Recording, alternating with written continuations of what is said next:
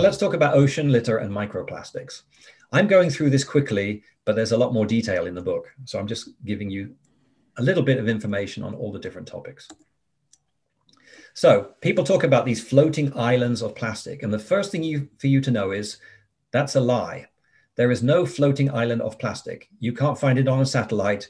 You can't find it with a ship. Nobody has ever seen it. It's a lie. It was made up. The first reports of this plastic came from a guy called Captain Cook. And then it was reported in a German newspaper. They talked about a carpet of plastic. That's also a lie. And then a Russian newspaper took the article and they made it into a mountain. Suddenly in the Russian article, they said, there's a mountain of plastic. And it generates this amazing image, which is stuck in everybody's head. But it's completely false. Here is the actual amount of plastic, this has been studied for decades, right? So this is not something new.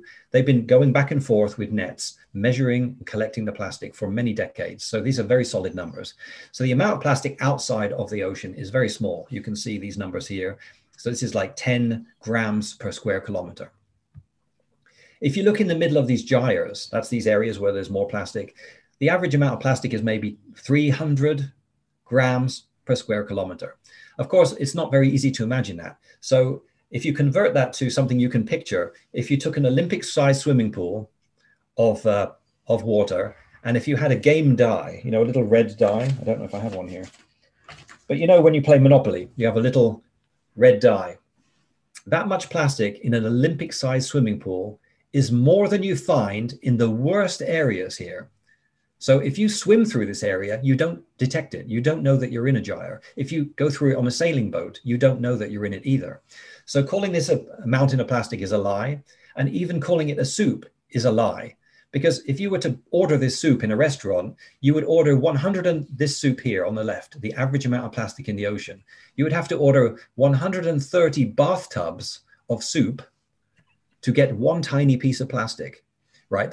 If you ordered that soup in the restaurant, you would send it back and say, I didn't order water, I ordered soup, right? So these are fictional things. They're very strong images created by professional marketing people to make you angry and to get your money out of your pocket, but they're untrue. And this is not one study. This is many studies showing the real numbers. So you've been lied to. Okay, so we've been told about this for decades.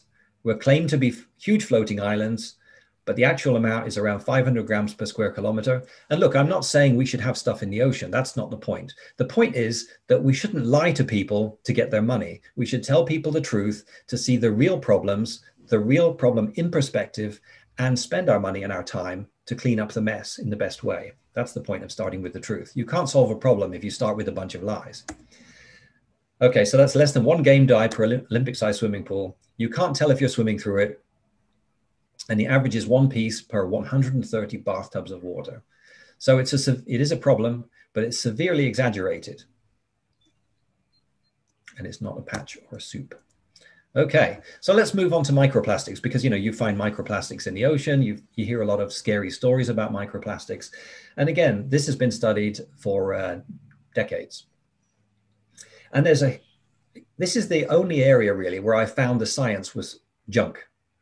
And that's a strong thing to say. I'm a scientist, right? So I don't accuse other scientists of being unprofessional very often, unless I have very strong evidence. But this is what's going on in the microplastic area. These people who are doing the studies are not plastics experts. They don't know what they're doing. So the first mistake they make is they go and buy the wrong kind of plastic. They buy microplastics made of a special type of polystyrene, which doesn't exist anywhere in the environment. Doesn't exist. So that would be like me saying, I want to study dogs. I'm going to go and do the study on cats, right? If you want to study dogs, you buy a dog, right? And study the dog. You don't study cats. And this is what these people are doing. They are studying the wrong kind of plastic. And they're using up to 10 million times too much of it, right? So compared to what's actually in the environment, they on purpose use 1 million times or 10 million times too much on purpose to get a bad result, to make the plastic results look scary. And some of the studies even take the plastic and they show it's safe, and then they're not happy with that. So what do? They take the microplastic and they soak it in poison. They soak it in poison. So the poison goes in the plastic, and then they put that with the fish and say, look, the fish are poisoned. It's got nothing to do with the plastic, right? It's because they soaked the plastic in poison, which is ridiculous. So these people are on purpose either faking you, trying to get your money, trying to make their research look more exciting, or basically trying to get donations because they're you know, some sort of group that wants your money.